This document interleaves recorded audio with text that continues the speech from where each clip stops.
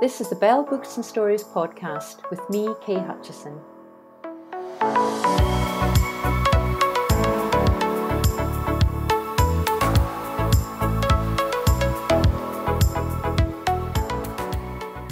Welcome. You're listening to the Bell Media podcast and I'm your host, Kay Hutchison. In this episode, I'm speaking to multiple award-winning Scottish composer John Lunn about his soundtrack work in TV and film, and in particular, his music for the globally successful Downton Abbey. And although he's best known for the beautiful theme tune used on both the film and the long-running and much-loved TV series, he has in fact been responsible for the soundtracks of many other important series, including Shetland, Grantchester, Bleak House, The Last Kingdom, Little Dorrit, and Belgravia, for which he created sound worlds that are both unique and memorable. A musician myself, I'm keen to find out how John came to follow a career as a composer and how he works when he creates music for the screen, and of course, what it's like working with Julian Fellows. John released his songbook, Music from the Motion Picture of Downton Abbey, earlier this year. Hi John, I'm looking forward to having an insight into your work and maybe a sense of your wider outlook in life too. It's great to have you on the podcast. Welcome. It's a pleasure. So many successful soundtracks, long-running series, many of them, lots of awards, including 2 Primetime Emmys. In fact, too many to list them all here. Of all your soundtracks, John, what's your favourite one? I think it might have to be Little Dorrit, because I thought, just the script and the acting and the story all came together into one thing, and I just really enjoyed, doing that. It's a beautiful theme tune. I really enjoyed that. I watched it recently, actually, on iPlayer, and it's just such a beautiful fit. And for the characters as well, I thought it was really brilliant. Yeah, it was, and everything about it was just so brilliant. Everything, the way it was edited and the camera work and everything. It was just one of those things where every aspect of it kind of came together. And yeah, I think it probably is my best work as well. And of course, your other work too. We haven't even mentioned that you're a performer, you're a conductor, and you've written operas, a violin concerto, and you were part of the Systems music band, Man Jumping. Oh yeah. It's quite a career, and in a way, I'm so interested. Do you want to say something about Man Jumping? Well, funnily enough, I mean, after kind of lying dormant for 30 years, we've kind of we haven't not exactly got back together again, but we've got back in touch, and we've been remastering the albums that we did, and we've released one of them, and we're just about to release the second, and that's been a really interesting exercise, because we recorded it, kind of before the use of computers in music. Everything was sort of played live, and interestingly, it doesn't sound dated at all. No, I had to listen to a couple the other day. What ones are actually being re-released, John? So the first album was called Jump Cut, and then the second album was called World Service, which isn't quite out yet, but we've remastered it, and we're putting it out. You can get it on vinyl now as well. And then we've had some of these young sort of remixers, take some of the material from the original multi-tracks and kind of make new sort of dance records out of them, and they've been very successful. Oh, that sounds great. Well, it's a beautiful sound, actually. When you listen to it, it's quite, it really draws you in. It's quite an experience. Yeah, no, we were really pleased with it. I mean, I don't think we realised how good we were at the time. It's only kind of going back, and of course we were 7 men, all heterosexual, all composers, with giant egos. We we split up after about 4 years. We needed some sort of diversity in there. But no, I mean, it was a seminal time. I learned an awful lot, and I did enjoy working, in a studio environment, and I kind of began to prefer doing that way of music rather than, writing it on your own in a in an ivory tower somewhere, and then getting an orchestra to perform it.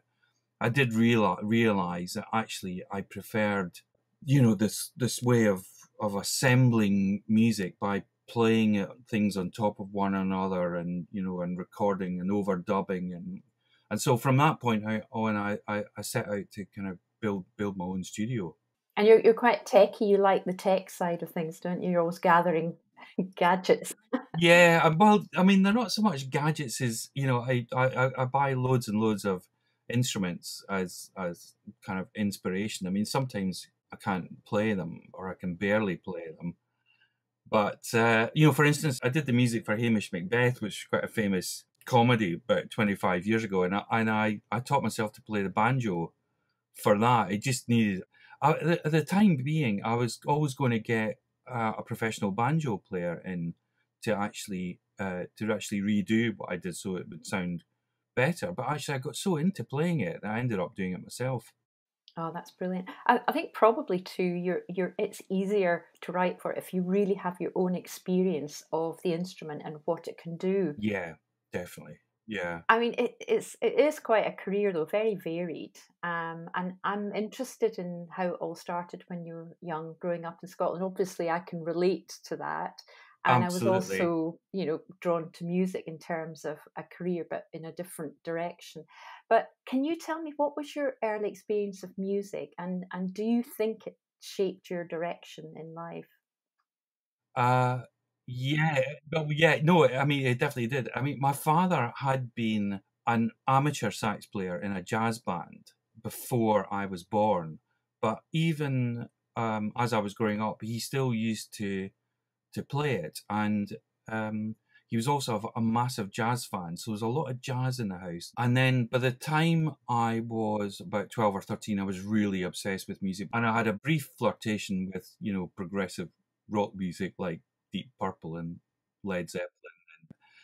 I was gradually getting more and more obsessed with it, and then I saw Paul Tortelier playing a Beethoven cello sonata on the television. I think I was about 13 by this time, and it just clicked.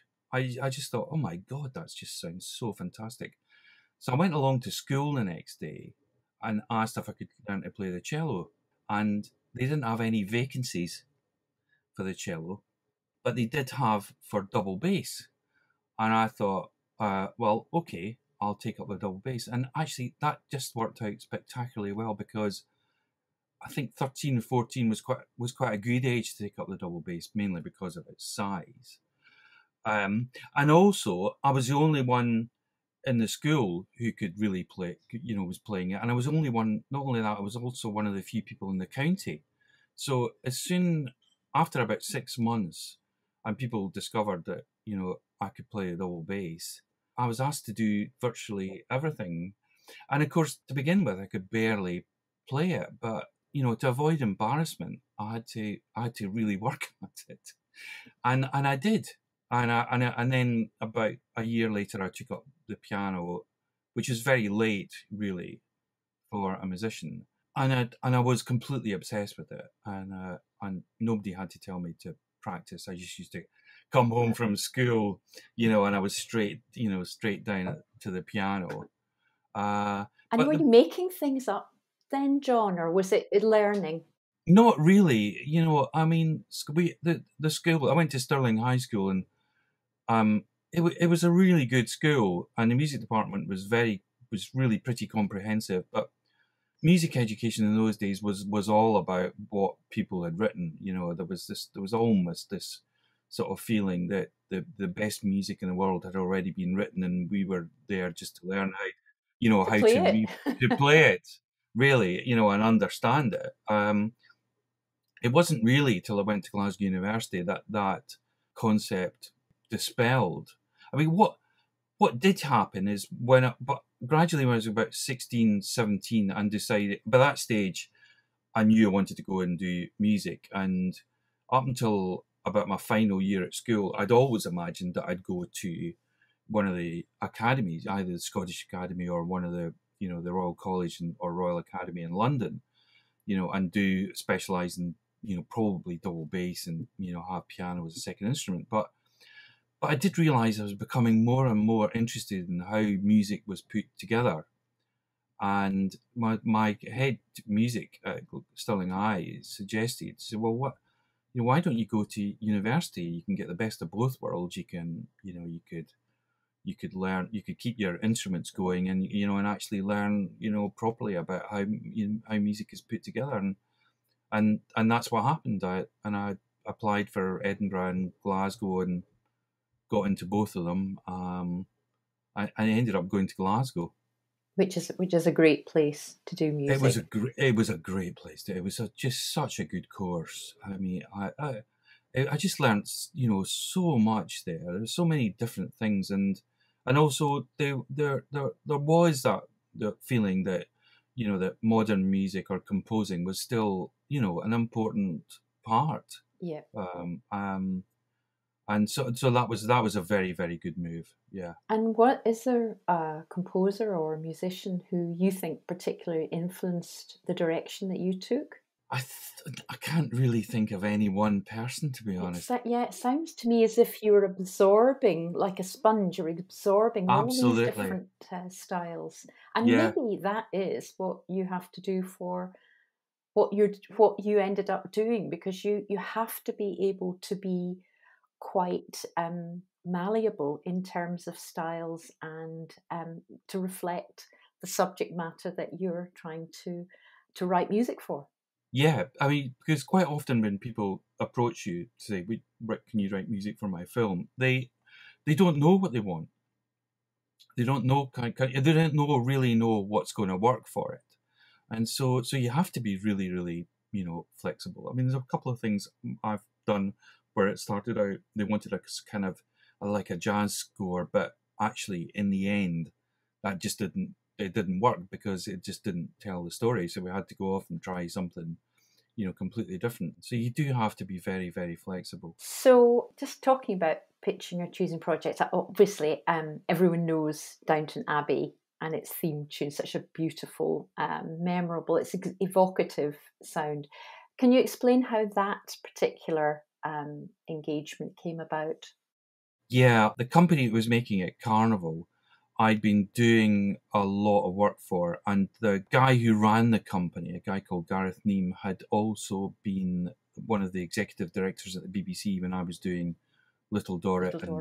And Bleak House. And he'd moved on from the BBC, and he was doing this, show called Downton Abbey, and he phoned me up and asked me, would I be interested? And I said yes. And I think they'd already filmed the first episode, and we met up and we talked about it, and then they offered me the job. And at the time, I remember thinking, well, if this is, if it works out as well as Bleak House and Little Dorrit, I'll be very, very happy.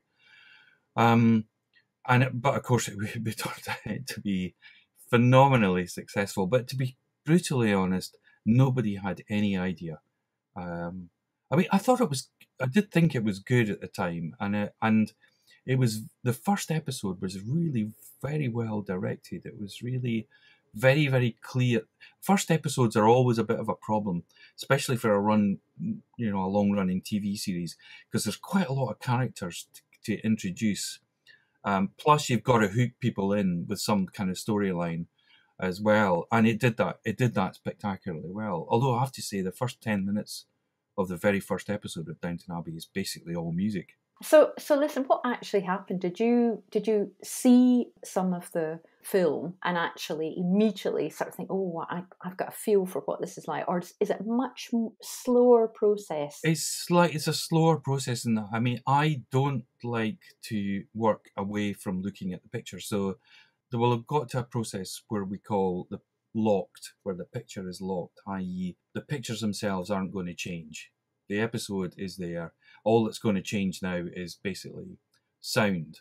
So, and I work, by looking at the video over and over and over again, and kind of improvising to it. And when when you're getting somewhere, when it sort of starts to take on, the pictures start to take on a new meaning that weren't really there before, and then that's when when you're On the right getting track. on the right track. And the theme tune really came from the very, very first episode. In the very first 5 minutes there was no title sequence actually in the first episode. So it starts off with a train. So, that was just kind of like the energy of the train. And then there was a lone guy looking out of the window, looking a bit forlorn. Life hadn't treated him that well. That was Bates. And it was this kind of single note, kind of lonely piano tune, dun dun dun dun dun dun dun dun dun, picked out. And then we cut to the telegraph poles. And the telegraph poles were actually carrying a message that the heir to Downton, Abbey, had been drowned on the Titanic. Mm-hmm. And of course, the audience don't know any of this at all, but the music is sort of imbuing these things with a significance that you probably might not notice if it hadn't been there. And then finally, the harmony kind of opens out, and we arrive at a beautiful shot of Downton Abbey, well, Highclere Castle itself, and that was all. That material just came from that. And then later on in the episode, we tried that music out in a few other different places, and it just worked really well, and it began to become like the signature sound of Downton. So when we came to episode 2 and there was a title sequence, they asked me to do a 30-second version of that, which I did. And then they put the title sequence pictures actually to the music, which is quite unusual. Usually it's the other way around. I get given the pictures and you say, well, what would you do to this? But what's interesting about that is that I think if I'd been given the pictures for the title sequence, which basically starts off with a dog's bottom, and then somebody dusting a chandelier, I'd probably have written completely different music. Absolutely. Yeah, Well, I'm glad it worked that way, because I think that kind of haunting sort of feel for the music, it's quite emotional really, is actually so important. So could we hear you playing some, John? That would be really nice if you could. I'll play the theme tune. That would be lovely.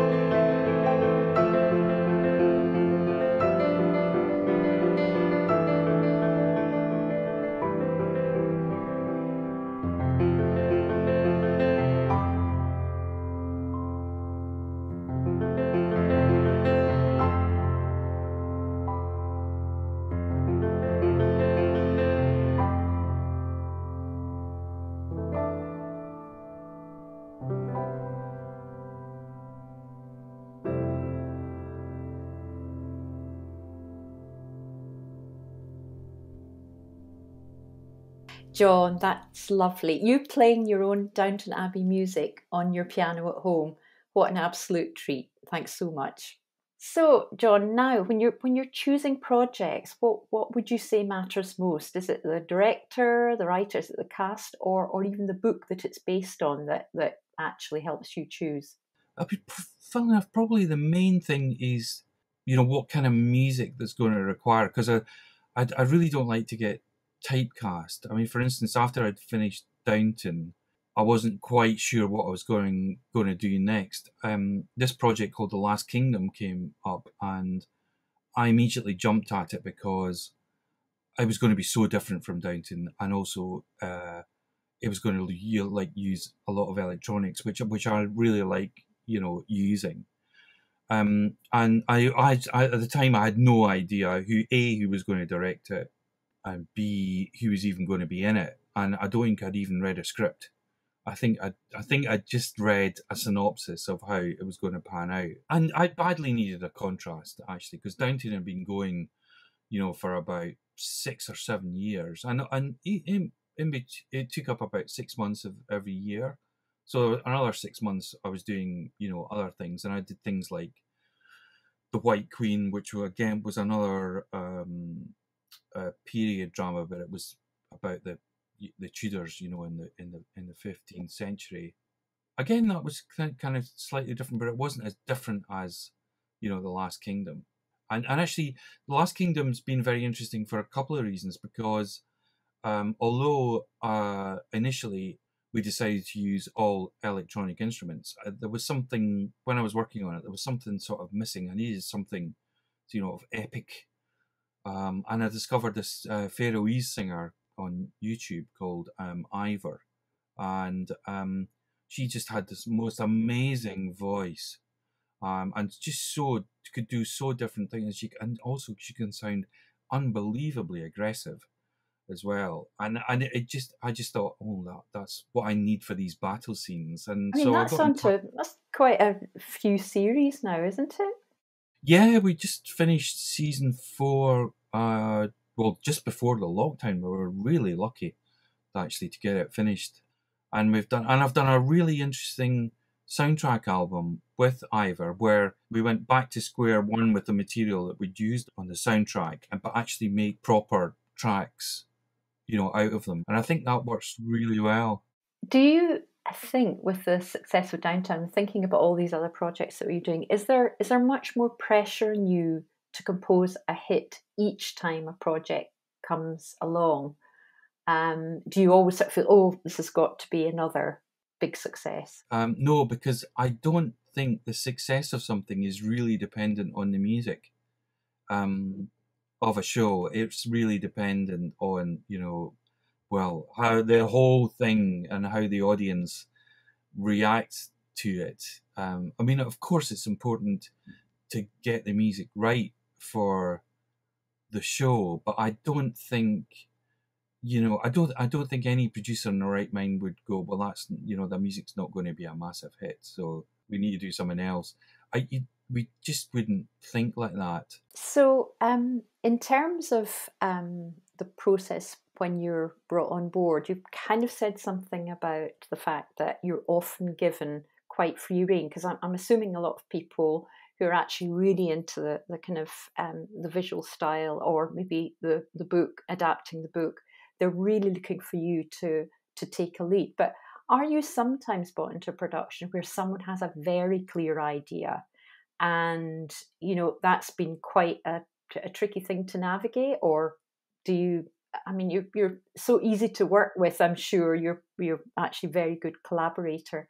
But what's your thoughts on that? One of the things you learn very, very early on is not to get too caught up and too possessive of what you do, yourself. It's a collaborative effort, and you have to work with the director or the producer, or where the problems usually lie. And funnily enough, as you get more successful, these kind of disappear. Is that when you get a program that's got a lot of different people, all with different opinions, and sometimes British American collaborations can be a bit like that, where you've got both executives in Britain and ones in America, and they've all got a different opinion of what the music should be like, and what works for their markets as well. Yeah, I mean, that can have an aspect on it. But how do you deal with that then, John? How did you deal with that? I just knuckled down and took everybody's notes on board, and there's a fair bit politics going on, which you learn quite quickly. You learn to immediately take on somebody's suggestion and pretend that you've taken it on board, and then play them exactly the same thing back again. And then Yeah, isn't that is interesting, because I think this behind the scenes thing is so important to actually making projects a success. And when I've seen you in other interviews, you're actually quite a strong character, John. So you've got a soft voice, but you're quite you know your stuff, and you're not a pushover. But I think that negotiation that goes on is very, very important to get a good result for everyone, and I think it comes across.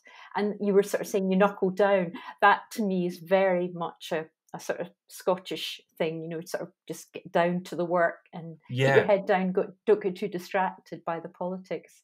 But also, to be fair, I think if there's been very few times where I've gone, right, that's really good, that is so working for it. There's been very few times where I've actually come across anybody who disagrees.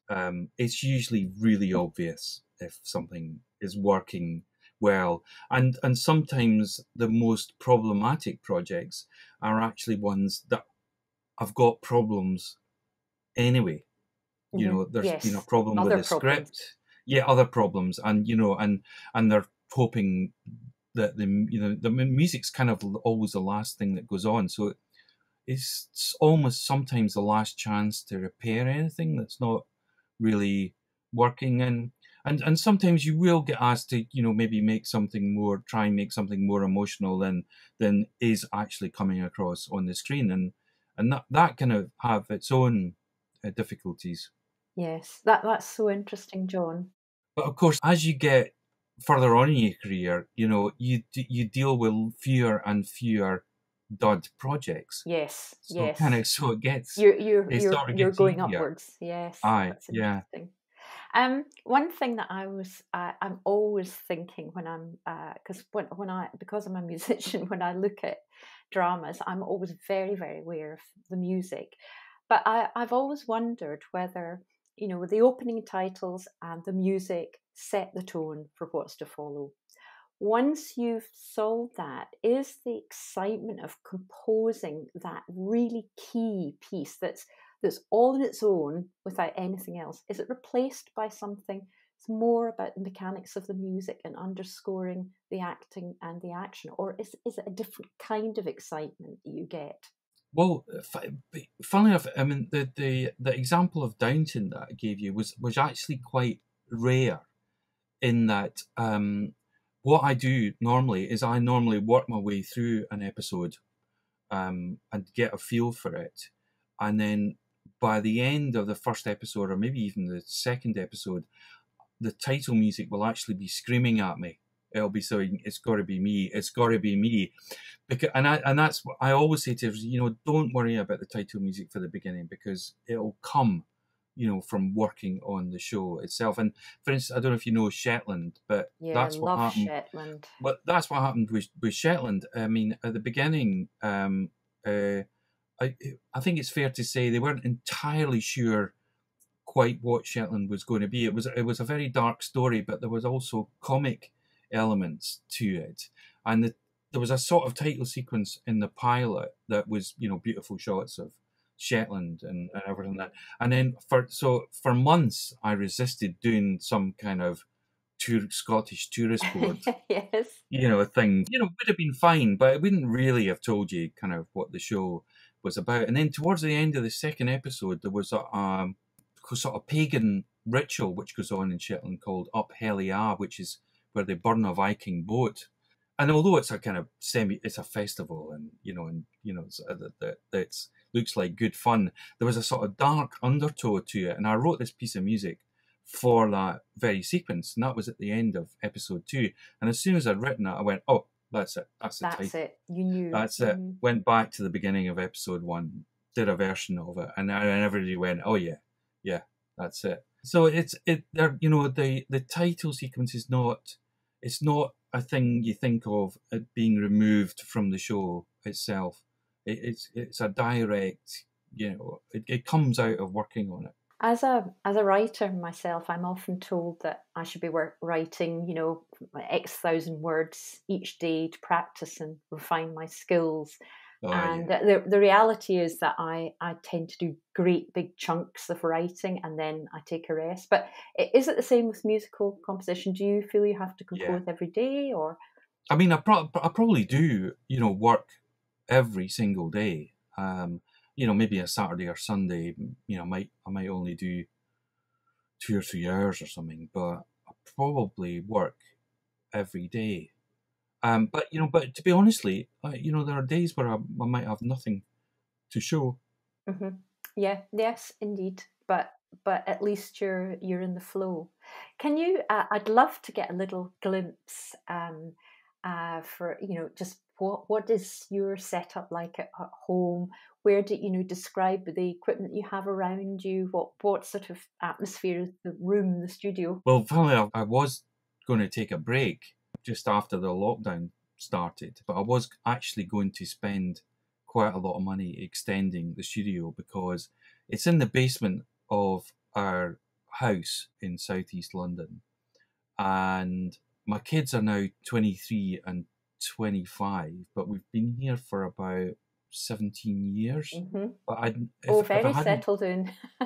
if I hadn't put the studio in the basement of the house, I'd never have seen the kids when they were growing up, because it was, and that worked, did work really, really well. So there's an awful, I've got a recording booth where I could record like a few instruments. I've got quite a lot of guitars and, some drums, and I've got a lyre, which I use for The Last Kingdom, and a Finnish instrument called a cantella, which is a little bit like a dulcimer. And then there's tons of analog synthesizers, which I've got a bit obsessed with. Lovely.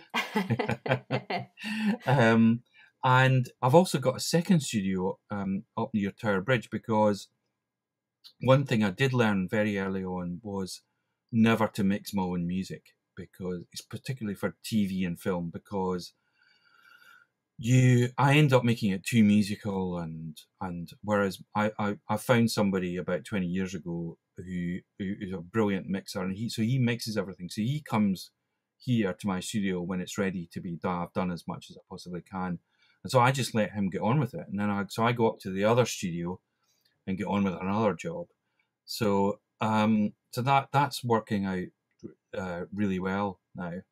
And do you have to have like a big uninterrupted chunk of time to get into the flow of composing, Yeah. and do you work late or early? What's your kind of routine? I mean, as I've got, I certainly, when I first started out, I did have this idea that I could, try and do everything myself, which was a bit insane, and ended up, staying up all night occasionally. Mm. I can't do that anymore. So I do, I employ more and more people to help me. I still basically write everything, although I must confess my assistant Danny did do a lot of work on the last season of the Last Kingdom. But nowadays, the best music is written between sort of 8 and midday. Yes, the morning. I think, yeah, morning, yeah. And do you sometimes have? I mean, what do you do if you have challenges when writing to deadlines, or maybe even just writing block? How do you deal with that? Starting a new project, a completely new project, is always the scariest. It's like for you just having a blank page. How do you even start? That's always the scariest, and that's the one where I need quite a lot of concentration. So I'll probably leave myself with like 5 solid days of, maybe 6 or 7 hours of just concentration and just going over the video again and again and again, and then trying it and see what's worked. But then once you've got that, then I can start working much, much quicker. And when it comes to the second series of something, then there's always some new element of music that every episode requires. But quite often, 30% of it is not a repeat, but developing that material that you've created for the first series. and you know what the sound world for the second series is. So, I mean, to be honest, the Belgravia, which I finished at the end of last year, was really the first new thing I'd done for a couple of years. Because the rest have been the time I was doing either the Downton Abbey movie or The Last Kingdom, and I did this other series called Jamestown, which went to 3 series. So, and in Grantchester, which was on like, and Shetland, which were on like It's series 4 or brilliant that 5. these things go on like that. I mean, That must be very television's good for... just gone berserk in Yeah. Britain. I mean, it's just, and of course they sell everywhere. They sell all over the world. So they're massively successful. And can I ask, just getting back to the Downton Abbey songbook just briefly, is that the first music that you've had published as a physical book in your own right? No, I think there was one. I did the very first album I did for Downton Abbey after series 2, or maybe even 1. No, somebody did produce a piano book of all that. So I think it's this. I think this might be the second one. So Hitchcock and Herman were a fantastic director, musician team with Vertigo and Psycho. Now, are fellows in Lunn heading in the same direction? Well, funnily enough, I am doing the next one of the things I'm supposed to be doing this HBO show that is being filmed in New York, which is, of course, has been postponed. It's called The Gilded Age. And it's about the sort of rise in New York in sort of 1870, 1880. And it's a huge 10-part series. So I'm doing the music for that. But yeah, Fellows Lunn, I think you might need to give it a little bit of time to see if that'll have the same resonance as why do you think, Herman. John? I'm obviously been saying, why I think Downton's so great, but there's so many enthusiastic fans. I look at all the fan clubs out there, the interest and the love of the music in the series. Why do you think it was received and has been received and still being received so warmly? I think, it is really hard to say, because if you could bottle that, you'd carry on doing it. I mean, it seemed to have something for everybody. I mean, am I fooling myself? Was it the sort of thing that both young and old could watch and get something out of? And also, I think possibly it's a little bit of a historical whitewash in terms, I bet conditions for a lot of the people that you appear in Downton Abbey were much worse than are portrayed in Downton Abbey. But I think there's definitely a concept that people's lives are treated equally, with the same degree of importance. I think it has got that, and certainly musically as well. If a servant falls in love, it's as much as being in love as Lady Mary. I mean, I know that seems obvious, but I'm not sure, there was I'm not sure everything does that. No, and it's just a brilliant connection between human beings, really, isn't it? Yeah. Actually, one of the things I find quite interesting about it is that obviously is hugely skewed to women, but I think a lot of men are quite happy to sit down with people who love it, and sort of quite happy to sit there with the person who's a real fan. So I think it's got this kind of universal appeal. I think that's it. Yeah. Yeah. Before my final question, John, I have a little secret to share. Oh, yeah. I've seen a video of you as a student playing guitar in a pop band called Earplay. Great music too. I wondered, did you ever imagine becoming an Emmy Award winner for a period drama about a stately home in those days?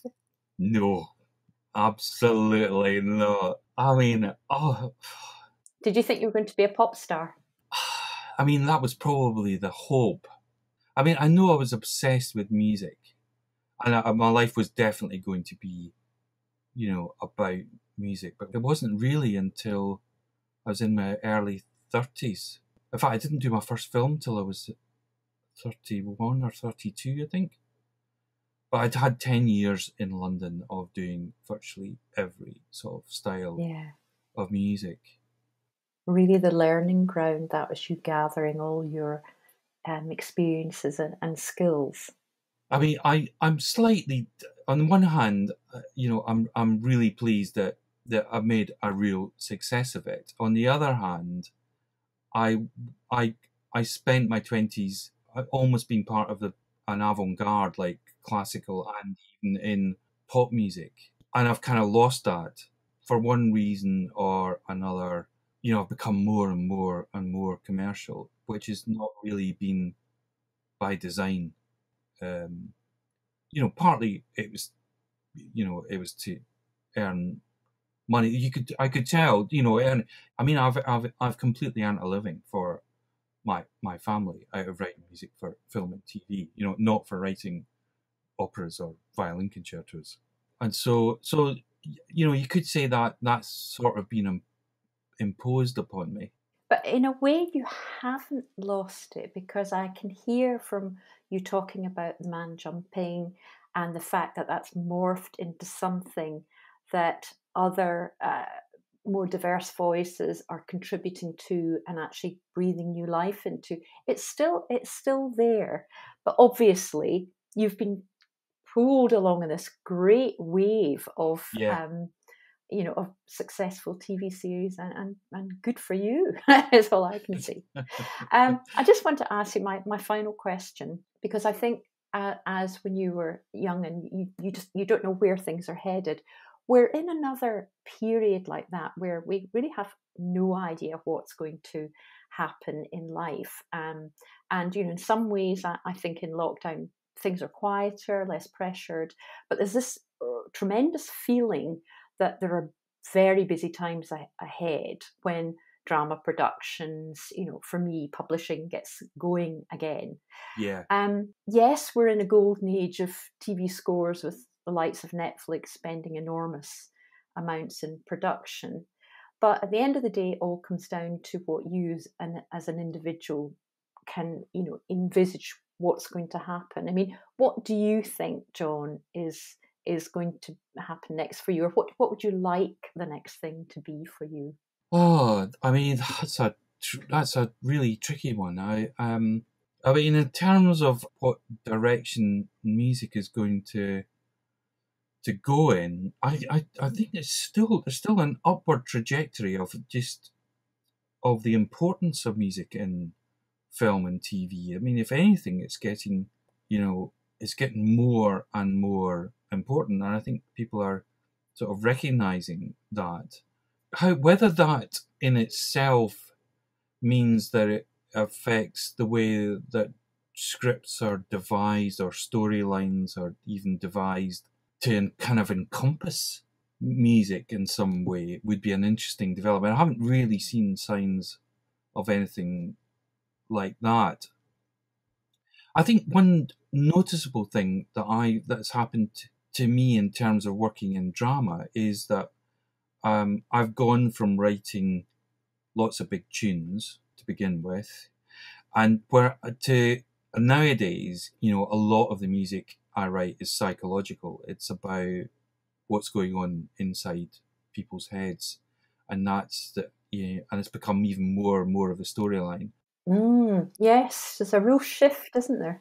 Yeah, because even on period dramas, you would get in the past, like 20, 25 years ago, you'd have these big carriage drives or something where you'd need music to take you from A to B. I mean, I think partly because of budget, those are harder and harder to film, so you don't get those anymore. So the music has kind of taken on a slightly different purpose. Mm-hmm. And I really noticed that. And the first one where I really did notice that was Bleak House, where although it was a period drama set in 1820, the music was actually a bit like Friday the 13th, because it was a true reflection of what was going on inside somebody's head. It wasn't trying to put you in London in 1820. And I think I mean, that still goes for me today. The music for Downton doesn't come from 1912 England. It's actually much more a combination of possibly even Coldplay and Philip Glass. Yes. Oh, it's so funny you mentioned that. I was just listening to Coldplay this morning and Philip Glass, and that comes out from the man jumping music as well. I Yeah, can that's really right. see this. Yeah, And I think that we need music like that now because there's a lot of anxiety around. But I think it's just, to me, it's such a key for bringing people together and actually yeah, making people feel better about yeah. things that are difficult, challenging times.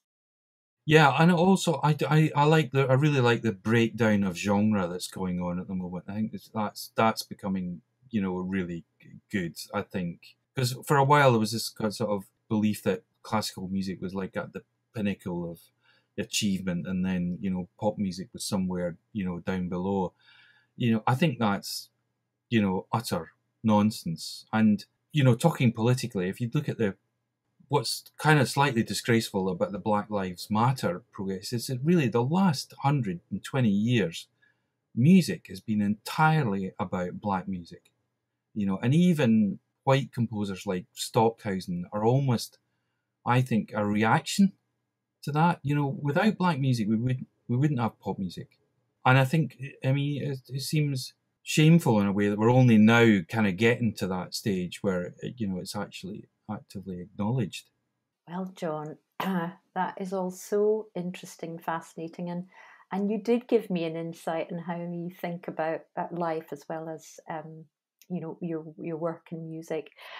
I certainly am looking forward to hearing what you're going to do next, and I think it will make me enjoy your music all the more, knowing you a little bit better through this Oh, thanks, this Kate. podcast. So, thank you very much, John. I really enjoyed speaking to you, and I'm very keen to include some information for anyone wanting to find out more about you and your work. Where should they look if they're looking? I've got there's quite a lot of my music on a SoundCloud account called John Lunn. I've got a website which is jlunn.com, although I've got very bad at updating that. And and my agent, Cool Music Limited, they've got their website as well. There's a lot of information on there. That's great, and there's obviously things on IMDb as well. So Yeah, I will include absolutely. some Yeah. of those links with the podcast when it's completed. So thank you again, John, and Thank you, Kay. really great to have you on. And also thank you to you for listening to the Bell Books and Stories podcast. Today's producer was Perrin Sledge, and I'm Kay Hutchison. Hope you'll join me next time. In the meantime, bye for now.